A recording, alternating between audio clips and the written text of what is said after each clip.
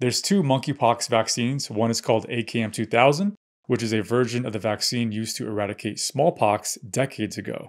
Now, it's likely to be effective against monkeypox, but it also has harsh side effects, including the potential for heart problems, and it can be fatal in people with certain conditions.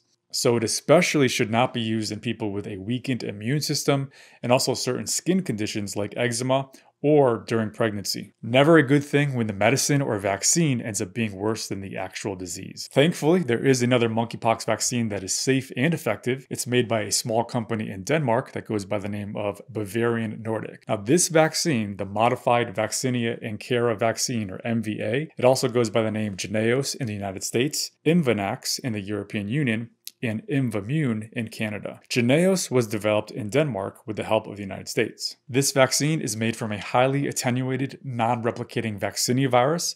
It's very safe even in immunocompromised people and those with skin disorders. The problem? It's in limited supply controlled by the federal government.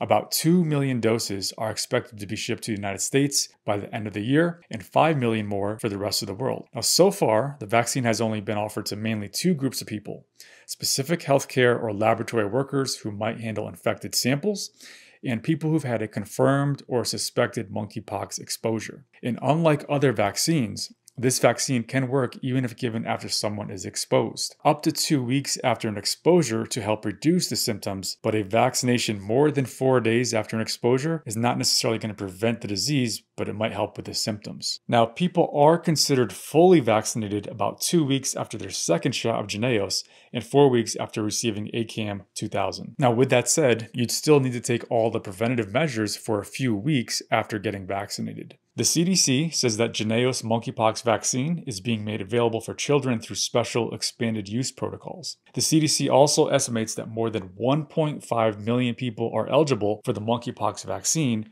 with 30% of that group being in New York City. As of the recording of this video, the US government has distributed 300,000 vaccines to US states and territories, and New York City has received enough vaccine to provide at least one dose to about half of its eligible population, while Washington, D.C. has enough to provide one dose to 70% of its eligible population. Eligibility right now depends on where you live. For example, in New York City, people are eligible to be vaccinated for monkeypox if they know that they were exposed to the virus, or if they suspect that they were exposed because they had multiple sexual partners or were at an event where monkeypox is known to have spread. But in Dallas, Texas, where cases are much lower, they require exposure to someone with actual confirmed infection. There's this ongoing debate among scientists regarding the necessity of getting 2 shots. The CDC and the FDA have said that people need both doses to fully prevent disease.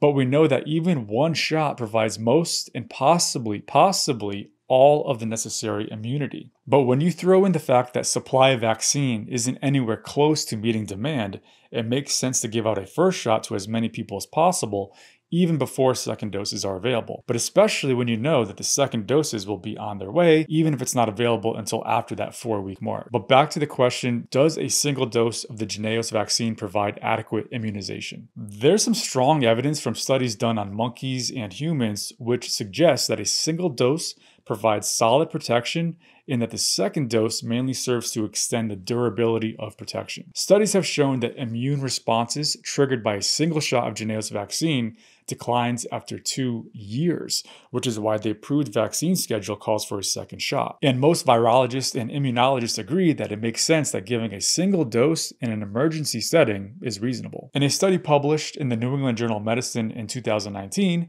they compared immune responses in people given either Jynneos or AKM-2000. With smallpox virus, levels of neutralizing antibodies are seen as a key indicator of protection, so that same idea applies to the monkeypox virus. The researchers found that after 14 days after a single dose, the levels of antibodies that neutralize monkeypox peaked with MVA, Jynneos, at essentially the same level that was triggered by AKM-2000. So with how fast this monkeypox virus is spreading, and with the limited amount of vaccine available, it absolutely makes sense to just go ahead and give that one dose of Jynneos vaccine. That's going to be all for this video. If you want more updates on monkeypox, make sure you subscribe to the channel and hit that bell notification so you don't miss out on the next one.